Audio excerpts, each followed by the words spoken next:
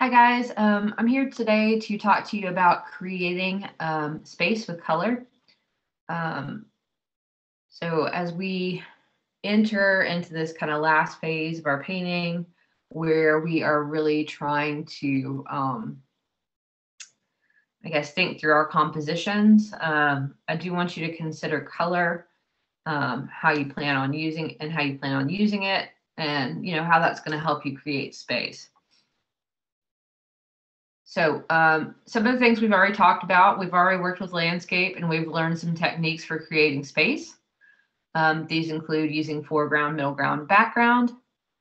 These also include thinking about the diminishing scale of objects as you get deeper in the space. So things that are very close to you are going to be larger. Things that are far away from you are going to be smaller as they move up to the horizon line. This can also apply to something more abstract like mark. Sometimes we will see an artist making larger marks in the foreground and smaller marks in the background to create that sense of space. Also, we have overlapping. Overlapping is going to be a great tool for creating space. If we look at the Jen Aranyi painting in the bottom, of course, we see our tint is overlapping our trees. So our foreground is overlapping our middle ground. And those trees, of course, are overlapping the background of the sky. We do see some diminishing scale in the middle ground of the trees as well. All those things are going to help to create space.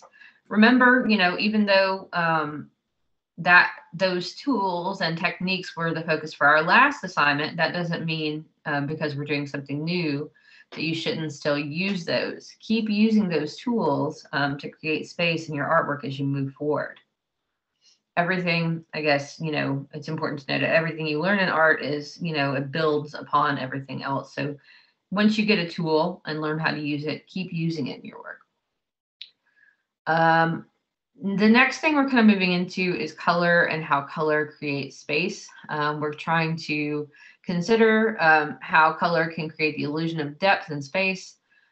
We're dealing specifically with watercolor paints in this project, but what we learn about color here, just like we said, talked about generalizing the skills we learned in the previous assignment with Jen Aranyi and watercolor painting to create depth.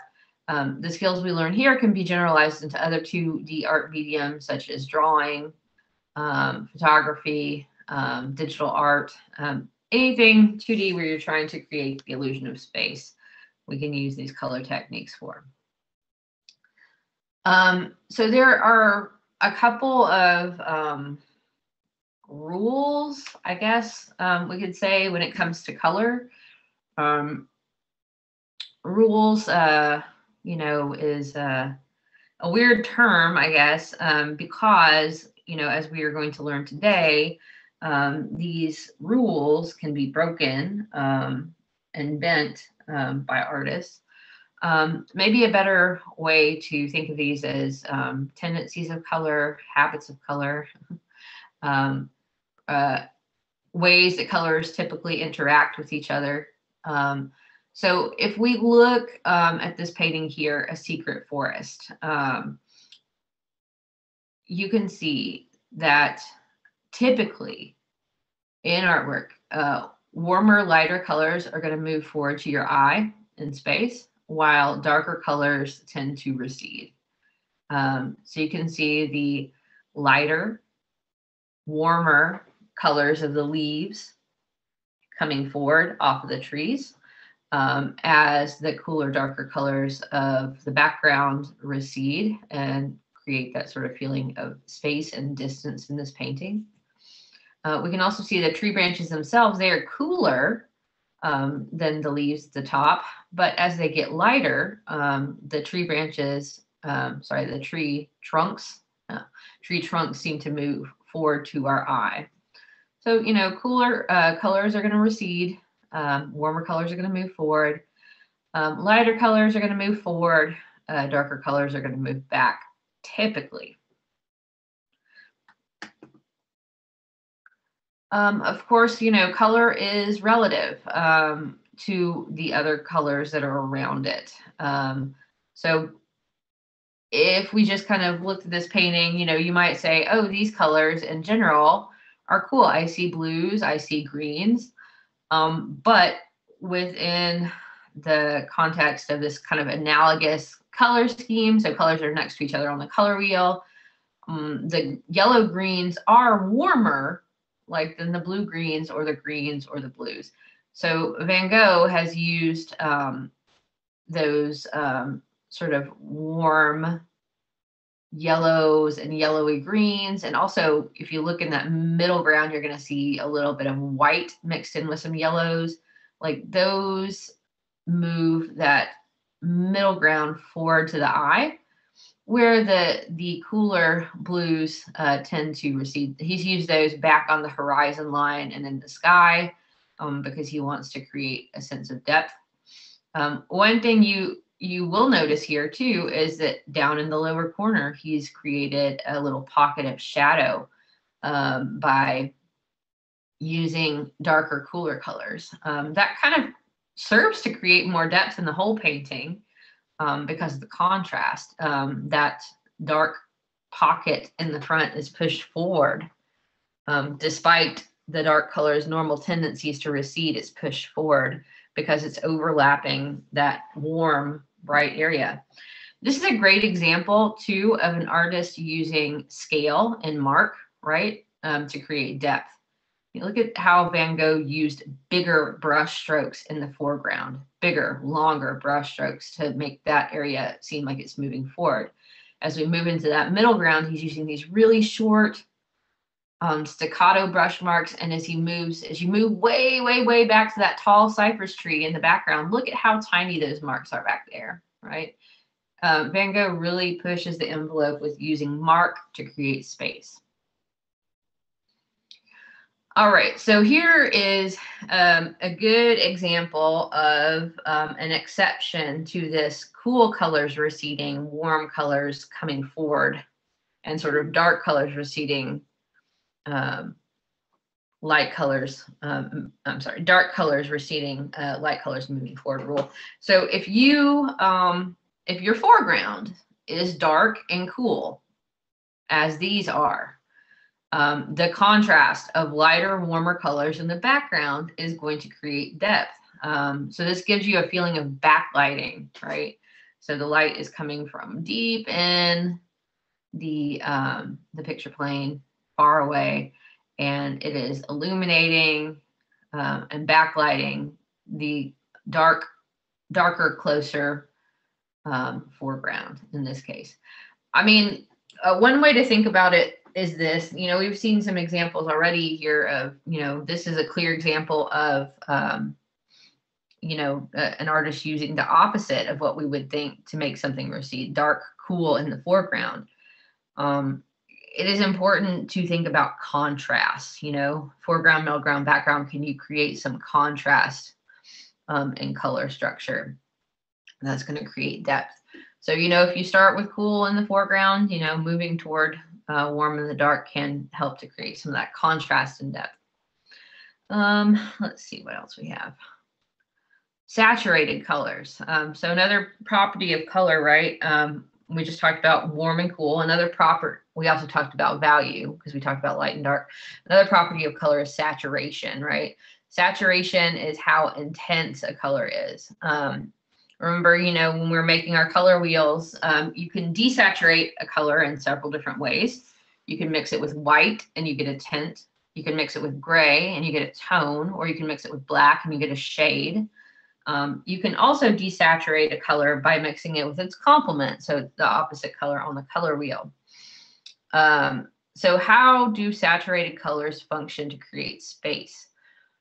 Typically, when we're looking at artwork, saturated colors are going to move forward in space, where desaturated colors move backward in space. Oh dear. This actually says that both of them move forward. So listen to my words and not what is on your screen. So saturated colors are going to move forward in space, while desaturated colors are going to move back. So this image from Kung Fu Panda shows that really well. So the most intense colors here are in the foreground. So if we look at the animals, we see that intensity of color.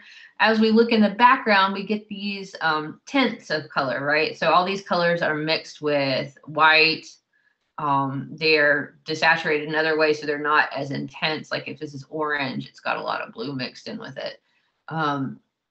This purple or this red violet, this tint of red violet is very dingy, right? So that creates that movement backward in space. It pushes it back. Our eyes just tend to read more saturated colors as closer in space. Now, there are always exceptions, of course. Backlighting proves to be such a challenge again and again in artwork. So with this painting by Gustav Klimt, you might know his painting The Kiss, as it is like reproduced so many times in posters and things that people like to hang on their walls. But this is one of his landscape paintings. I don't know. I really kind of like his landscape paintings better than those others. But the point of us looking at this painting right now, I digress. The point of us looking at this painting right now is look at the color, right? It feels like the colors in the foreground are less intense by the colors than the colors in the background. We do get some more intense greens and reds as we move into the light over here. As we're in this sort of deep shadow inside the wooded area, the colors are more dingy. So this is a good example of, the opposite being true. The artist is using contrast, but actually in this case, the more saturated, intense colors are in the background, and the more muted, dingy colors are in the foreground to create that effect of looking out from the shadow. Now, some paintings break every rule and still work. Often artists will, break like rules of traditional color structure for an effect. So this is The Scream by Edvard Munch. And let's see, what is Munch doing that breaks like those rules of color that we talked about in a way that is surprising? Well, he puts, if you look at the background, the furthest thing from our eye, right, that horizon line, the sky, he puts the most intense color there. So that's the most saturated color. It's also the warmest color. So that bright kind of red, especially against that blue back there, right? It looks so intense and warm. So that functions to bring the furthest thing away from us spatially, like right up to our eye, like immediately we pay attention to it. We do have like the other rules of space that create depth in this painting. So we've got some perspective on the bridge. We've got diminishment in scale from the figure, from the ghostly sort of figure in the foreground to the figures in the background to even like the distant kind of like ships. We do have that diminishment in scale, but color kind of contradicts all of those things. We've got this really intense, like violent, like warm color, like in the background, and it just kind of charges forward in space and dominates like your attention in a way. So, I mean, for me, like when I look at this painting, the effect is like very nauseating. It's like it feels like it's intended to make the viewer feel a little bit like queasy, like space is very strange here. And I think, Edvard Munch's intention in making this was to make a space that did indeed make the viewer feel uneasy. He said that, when he made this painting, he was walking across a bridge with some friends, and he stood back for a moment and saw the sunset turn this incredibly,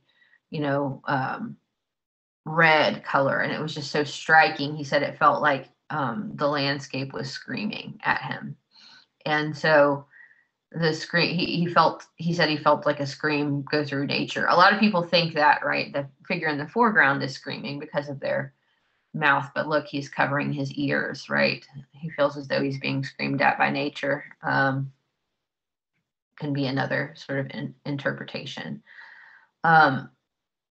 So yeah, I mean, I think it's fascinating to think about color and maybe how it can, the typical rules of color and creating space with color can be, you know, bent or broken to create an effect and to create a mood in a work of art. Really interesting to think about. So for you guys, what I would like you to do, your assignment is to find a color mentor for your painting. All right. So by that, I mean, I want you to find a painting out in the world that inspires you and kind of in a way illustrates how you want to use color in your hybrid animal painting. I'm going to offer some links for doing some image searches at galleries and museums. We're going to look at your color mentor in our discussion. So what I want you to do is identify the work and the artist, tell why you chose it also, and then say how the artist used color to create space. Say what you want to bring to your work from what you observe in the piece. Finally, you're going to post your answer in our group discussion. So my example is this. This painting is Midsummer Eve by Robert Hughes. I chose this artwork to learn from as I am also making a painting of a glowing creature set in a forest at night. Hughes uses color to create depth by putting the bright, warm areas toward the front and the cooler, darker areas toward the back. I also noticed that he puts a little wedge of cool, dark color at the very bottom of the painting to create depth through contrast. I want to use what I learned from this painting to put my deeper, darker blues in the background and my lighter, warmer colors to the front. If I want to create the feeling the moon rabbit is glowing, I will have to think about how to highlight the landscape as though it were the light source. All right. So again, I'm going to provide you guys some links to help with research. We are looking for sort of a role model that you can learn from in terms of how to use color to create space.